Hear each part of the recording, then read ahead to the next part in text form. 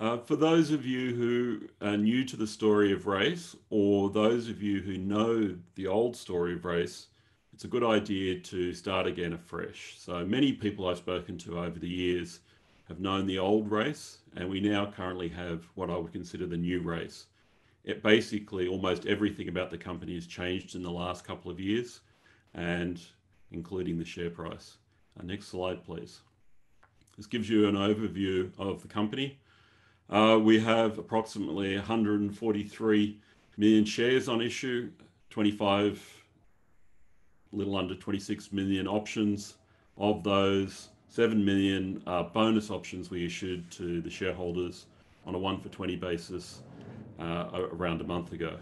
Share price, as of yesterday, close was at 3.89. When I spoke last year around December, it was around $2. We've had quite an amazing run in the share price over that time. The current market cap is around $560 million. We have about $12 million in the bank. And we have a number of significant shareholders, not least myself. I own a little under 10%, and on a fully diluted basis, a little over 10%. Next slide, please. Before I talk to you about FTO and Bisantrene, I'd like to give you a brief overview of cancer. One of the things that many people don't realize is there's a long gap between when the cancer was initiated and when you end up actually having a mass large enough to be detected or cause problems. That process is slow, complex, involves many different changes. But the really key point in the whole process of cancer is at the point of metastasis, which is when it can spread, and that's the point when the cancer generally acquire treatment resistance. This is a major problem. Obviously, if you have a cancer and it can be treated, you don't have a problem. If you have a cancer that's small enough to be cut out on its own, you have a benign tumor. If you have something that's once it's spread around the body and it's resistant to all treatment, that's when you have a major, major problem. Next slide, please. And one of the key proteins or key genes involved in driving this process, particularly the step from a treatable tumor to an uncontrolled metastatic tumor that's resistant to all treatment options, is overexpression of a protein called FTO, which stands for fat mass and obesity associated protein, or originally it stood for a gene called FATSO. It's a particular protein that lies in a critical pathway of regulation that controls which proteins a cell will produce. And from the perspective of cancer, the expression of FTO drives cancer development, treatment resistance, and metastases. And like there are many proteins that are involved in this, what makes FTO particularly interesting is that it's involved in a huge range of different cancers. And basically, all the major cancers and most of the minor cancers, a subset of those cancers, a significant subset, are being driven by FTO overexpression. The interesting thing about all of this from a scientific perspective is this was something that was only discovered in the last couple of years. And this is one of the consequences of this is it's one of the hottest areas of cancer research currently going on. There's a huge amount of publications coming out on a daily basis around this whole process. I won't go into the details of how FTO works and how it fits into the whole pathway system. Just from the perspective of an investor, all you need to understand is it sits there key right in the middle of the process of cancer becoming a far more dangerous cancer. Next slide, please. This here just gives you a brief overview. On the left is an overview of all the major cancers of the body. And on the right there is all those cancers that are then involved that have FTO overexpression driving that those particular cancers. So basically, all the cancers that are commonly found have a subset that is being driven by this. Next slide, please. On top of this, it's been discovered that if you can inhibit FTO, in other words, switch it off, you can actually overcome resistance to or enhance the activity of other treatment options, including the checkpoint inhibitors, the tyrosine kinase inhibitors, other cancer chemotherapeutic agents like alkylating agents, and other DNA damaging agents, PARP inhibitors, hypermethylating agents, even something as different as radiotherapy. The resistance to that can be driven through FTO overexpression. So you can imagine that this is a very exciting target to go after. If you can inhibit FTO, then you can actually not only can you attack the cancers directly, you can overcome the resistance that cancers have developed to these other treatment options. Next slide, please. So this brings us to the next slide, which is the drug bisantrene. And this is a drug that's been around for a long time, and many of you are aware of this as being a chemotherapeutic agent.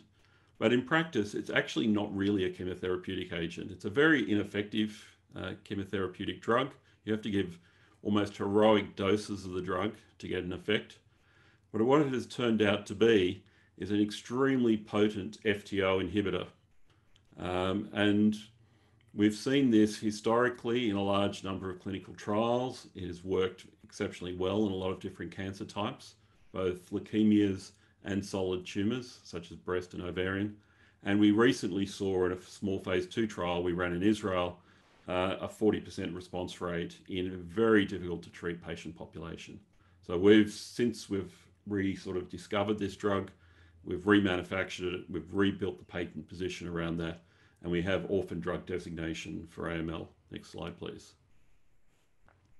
So FTO inhibitors, what are there out there?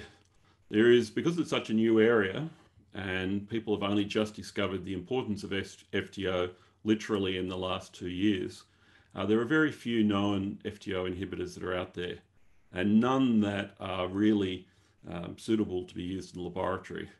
The number one most potent drug that's been discovered has been bisantrene.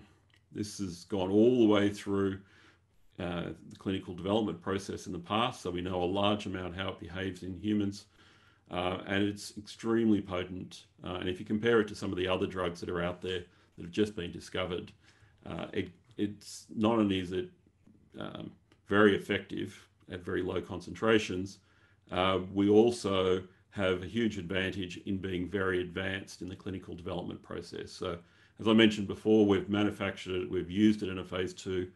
We're about to launch into a whole series of new phase 2 trials to take this through in this particular indication. So a really exciting opportunity. Next slide, please. The team, obviously, we have a great team at Race. I won't go into detail because I haven't got the time to go into this, but next slide, please. But rest assured, we know what we're doing. So we've taken this data, which was only discovered about 12 months ago, almost to the week, about FTO and bisantrene, and built a new strategy around targeting FTO in a couple of lead indications, melanoma and a kidney cancer called clear cell renal carcinoma. We have a whole series of programs in the laboratory, preclinical, and we have a series of clinical programs being developed around those indications. We also have historical data around breast cancer. It's very effective. It went through a phase 3 trial, and a lead sort of indication for approval is in AML, where we have 2 phase 2 trials currently underway in that indication. Next slide, please. So we've announced a large number of activities over the last 6 months. So we have positive breast cancer and ovarian cancer preclinical results. We've now got 4 new programs underway at the University of Newcastle in collaboration with them. We've appointed the discoverer of FTO's role in this pathway, Professor Chen from the City of Hope, to our scientific advisory board. And in the last couple of weeks, we've initiated an AML phase 2 trial in a particular subtype of AML called extramedullary that will be run here in Australia. And we also have initiated the process of another phase 2 trial in Israel, a larger one than the last one we ran. Next slide, please. Give you an idea of the activities that are underway or about to get underway. It lays out the sort of activity timeline. We have a lot of activity, a lot of data being generated. Because all these trials are open label, which means they're not double blinded, we don't have to wait for the end of the trial before we can report on how they're progressing. We know as they're going along. So there's a lot of news flow to be expected over the coming year, year and a half. Next slide. Just before I end, I'd like to just sort of sum up. We've got a really amazing strategy and opportunity that just fell into our laps. It's sort of the mining equivalent of tripping over the welcome stranger. We have a really nice balanced risk and reward opportunity there. We've got an amazing team committed to the shareholders, and we have a management team that has serious skin in the game. All of us have bought our shares. We really are focused entirely on achieving an outcome via either sale or licensing to a large pharma partner to take this through all the way. Thank you. Thanks, Daniel. Couple of questions here. Why was bisanterine ineffective as a cancer drug in its previous life? It actually wasn't. It was actually quite effective. The reason why it got lost was the original company that owned it, called Ledley Laboratories, ran a large phase 3 trial in breast cancer, and unfortunately they messed up the dosing of that trial. So the first half of the trial was done with one dose, and then they realized they were using a too low a dose, and they then upped that dose, which made it ineligible for approval. You can't change things halfway through a phase 3 trial. At that point, they didn't have enough time left to go and rerun a new phase 3 trial in breast cancer, and so they ended up dropping it. And so it's really sad. It made it all the way to the market in France, but they decided it wasn't worthwhile continuing with just for that small indication. So yeah, a lot's changed in the cancer market in that time. So it was just bad luck, really. And just a question here from Chris. I understand we're approaching big pharma in a strategic manner with trials to continue next year. Will those conversations likely continue as a trial unfolds in 2022? Exactly. So because they're open label, we know how they're going. So we're able to have meaningful conversations with pharma about the drug. So while we've got a lot of data to support from a preclinical perspective, to go back in, it's using the drug in a new way. And so we need to make sure we've got that clinical data. And it changes the whole conversation you have. You know, if you've got an exciting drug that works in mice, that's great. But if you've got an exciting drug that works in humans, that's fantastic. And you spoke briefly about the board, and we realised there's not a lot of time, but you recently had a new appointment in Dr. David Fuller. Can you tell us a little bit about his background and how he helped the company? Yeah, he's our new CMO. He's extremely experienced in running clinical trials, designing clinical trials. He was at Syneos, which is a CRO, just till recently. So I think he's been 30 years or so in that space. So very, very experienced guy. He starts next Monday, actually. So looking forward to it. He's so excited. He's been working with us already along the way. He can't stop. Unfortunately, it's one of these things, once you get started, you start to learn about the opportunity, it's really hard not to get excited about it. And in terms of excitement, what are kind of the catalysts and the news shareholders or new shareholders could expect moving forward? I think the first ones will be first patient being treated, probably most likely in Israel will be first up, just purely because of the timeline. But I think the initiation of the phase 1/2 for the FTO solid tumor trial will be something that'll be towards the end of the year, will be something that'll be really exciting. Any positive signal in those indications will really drive, I think, a lot of interest, both by shareholders and outside large pharma and so forth.